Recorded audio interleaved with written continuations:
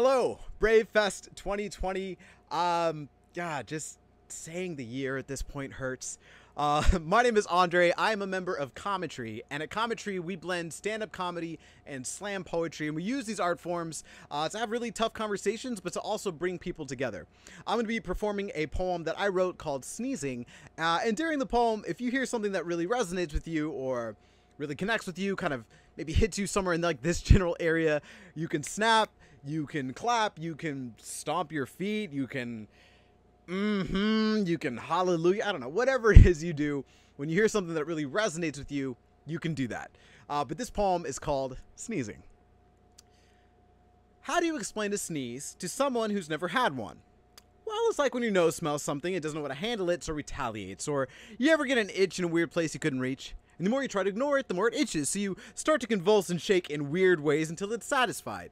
Dictionary says a sneeze is when you make an involuntary explosion of air through the nose and mouth due to irritation of one's nostrils. But if you've never sneezed before, that doesn't quite capture the unique feeling of the almost painful need to get this stuff out of your face. I once sneezed on a stranger, and the look of horror she gave me still haunts me to this day. And like it wasn't even my fault. I turned aside to sneeze like a decent human being, and she just happened to speed walk into it. I think the reason we don't have a great way to explain a sneeze is because everyone has already experienced it by the time we know the word for it. How do you explain racism to someone who hasn't experienced it? Well, it's like when someone looks at you and presumes to know your story without ever once saying a word to you or listening to you or looking at you. It's like when someone gets an itch in the back of their mind that the skin you're wearing is so 2014 or 1968 or 1861 is worth a retweet, but not equality, is still upset about that whole slavery thing, and the only way to alleviate the itch is to call you boy or thug or target. Or to pretend your struggle to survive doesn't exist, and so to help those who haven't experienced it understand just how common this still is, for the duration of this poem, I will replace the word racism with the word sneeze. I was 15 when I experienced sneezing for the first time. I was meeting my girlfriend's parents, and her father looked me in my eyes and said, "I don't want you dating my daughter." He tried to blame it on other people's sneezing, that he was just looking out for our safety, but that's the thing about sneezing. Once you see it, you can always tell when someone's trying hard to hold it in. I used to believe that sneezing was just the thing we read about in textbooks. It can never happen nowadays, so it was a little jarring when someone sneezed in my face, no blessing or apology, just a shrug that said I shouldn't be so charred cedar. So pitch black pollen, so dark brown dust. Since that day, I've watched people sneeze openly and behind closed lips, and I can assure you, no one looks appealing when they're sneezing. Looks honorable with both eyes closed, and we seem to make it respectable to sneeze behind the same hands that shake our own, assuring us there's no sneezing problem. Like for people of color, it isn't allergy season all year round. Like this country can just Benadryl its way to equality. As if we weren't the ones struggling to keep breathing drowsy after being prescribed Twitter apologies. And isn't it funny how every sneeze can sound unique, but we also know when it's happening? Like we've been speaking sneeze our whole lives, reading it in nationalist napkins or far-right shirt sleeves, claiming sneezing is just a part of our history. Chuckling at all the funny ways people try to stop it from happening, telling us their Civil War monuments aren't about sneezing. That would be silly. No, the monuments embody a cure. Getting rid of all the irritants would be the best way to stop all this sneezing, wouldn't it? And in response, we all close our eyes and open our Facebook feeds, choosing an emoticon that shows just how angry we are at all this sneezing, and the world keeps turning. Like this was all just ordinary. Like it was as natural as Thank you. Thank you. So not long after the events of that poem happened, I got a call from my girlfriend at the time, and she was bawling. And she said I had to come over and see something.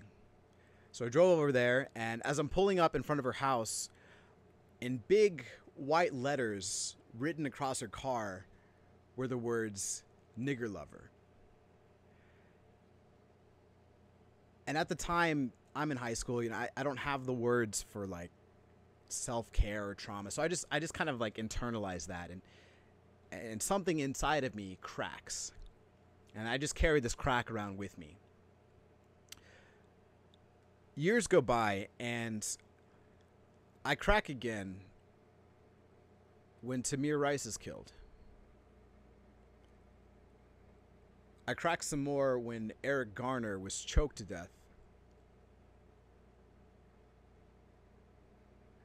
I shattered when Ahmaud Arbery was murdered in broad daylight. Now, I probably don't have to tell the people that are watching this presentation of BraveFest that racism is alive and well. It's in our politics, it's in our healthcare system, it's in our economy. And in the midst of all of that, it can feel really hard to be hopeful about any of that. Something interesting, though, that is definitely happening, at least right now, is that these are still really prominent talking points. I went to a protest at the Austin Capitol put on by a school called Houston-Tillotson, which is a historically black college in Austin. And I remember being on 6th Street, looking down, and as far as I could see were people. So many people from all different walks of life that came to support this cause and to demand justice. And you know, as someone who has experienced racism directly, that gave me hope. Something else that's kind of happened recently is when George Floyd was killed, I started getting these texts from people, friends of mine, that some of which I haven't talked to in years, from all over the country, asking if I'm okay or how I'm handling things or if there's anything that they can do for me. And this wasn't necessarily something that I ever thought that I needed, but getting those text messages, in a way, it validated that pain, that anguish, that just hopeless feeling that I've been harboring. And that too gave me hope.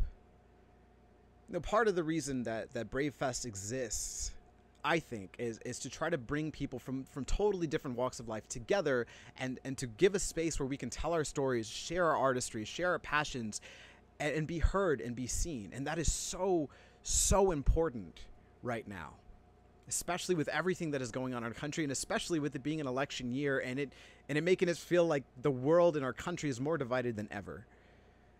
We need these kind of lights, these candle lights, to make us feel hopeful. And you being a part of this does that for me. And I hope for some of you, it does that for you too. Our ask at CoMeTry, and really kind of like what we've always been about, is we want to present tough topics in an artistic way to get people to have a dialogue, to have a conversation that ultimately leads to change.